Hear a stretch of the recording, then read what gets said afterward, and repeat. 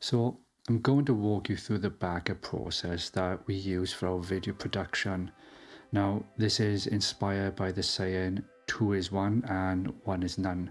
Now, by the end of this video, you'll know exactly how to secure your client projects at every stage, and this will give you the peace of mind.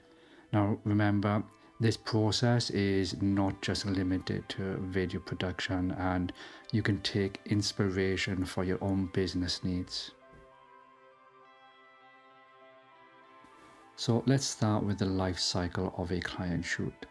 Now, when I shoot a client project, the camera that I use, which is the Panasonic GH5, this has dual slot recording. Now, this means I can create an instant backup on the fly, satisfying the 2 is 1 principle. However, many devices like mobile phones or drones, they don't quite yet have this capability. So my first suggestion would be to back up the data immediately after the shoot. Now you can do this using a laptop. You can use a mobile phone connected to an external SSD drive, or even a specialized device that allows for SD to SSD backup without the need for a laptop or mobile phone. Now, this step ensures that you have a secondary copy ready in case the original device fails. Another way that I would address this is to either have multiple cameras recording. Now, the beauty of this is that it also helps mitigate the issue of device technical failure. So should a device go down through no fault of the SD card but other acts of God, then you have another device recording. And this is where we're now thinking about the client's process always needs to come first. We are constantly enticed to get the best camera with the absolute best image quality. But if it's too expensive for the process, then it's not the best fit. And you need to remember that you need to buy the camera you can afford twice. Now, having one backup isn't enough. If something goes wrong with that single backup, then you are going to be left vulnerable. So essentially, we need to back up the backup. Now, once the client shoot is done and we are safely home, I will use two types of external drives. The first is a working external drive, and the second is a backup external drive. So I will first copy the SD cards to the working external drive. Now this drive is used for editing the client's work, but since it is subject to change, it can't be considered a true backup. So what I would do then is that I would next independently copy the SD cards to the backup external drive. Now, doing it this way ensures that any issues during the initial copying process don't get duplicated.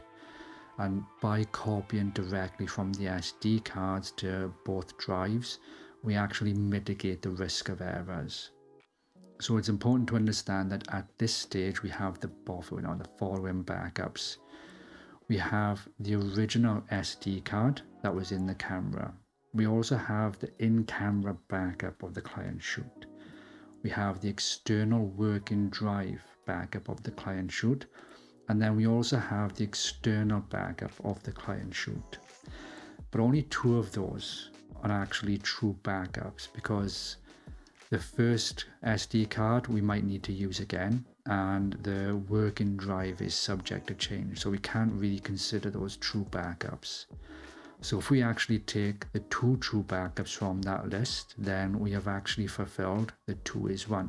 Because if we have a technical failure with either one of those backups, we still have one left. Now, all of these backups, they are stored on site, and this makes them vulnerable to physical damage from anything from fire to even theft. So to counter this, we use an online backup service. Now, this service is continuously uploading the data from our backup drives, and this ensures that we have an external copy. If you're going to do this yourself, please keep in mind that this can take some time depending on your internet upload speed and the actual volume of data that you're trying to transfer. But the beauty of this is that if we need to retrieve the data, then we can either download it or we can request an external hard drive from the provider. And this allows for swift restoration for us. Now, the next step in our offline backup strategy involves purchasing another external hard drive with sufficient capacity to store all the existing backups. Now, this drive, it's going to be stored off-site and in a secure, accessible location. Now, this is something that we are yet to implement, but we believe that it's an important consideration for a comprehensive data backup scheme. So we're just going to recap now on everything that we've backed up. So we have the original SD card of the client shoot, and then we have the in-camera SD backup of the client shoot. Now we have the office-based external working drive backup of the client shoot, and an office-based external backup of the client shoot as well. We also have an external online backup of the client shoot, and also an external offline location backup of the client shoot. This method for me keeps the backup process straightforward. I find it scalable and it's reasonably affordable. Now, regardless of the industry that you're in, adopting a similar approach can really safeguard your data, and it ensures the safety of the information that you hold. Now, implementing a robust backup strategy is not just a necessity for a media production business, but for any business that values its data. By following the principles that we have outlined in this video, you can help ensure that your valuable information and client projects are protected against many unforeseen events. Now, remember that in the world of data backup, redundancy is key.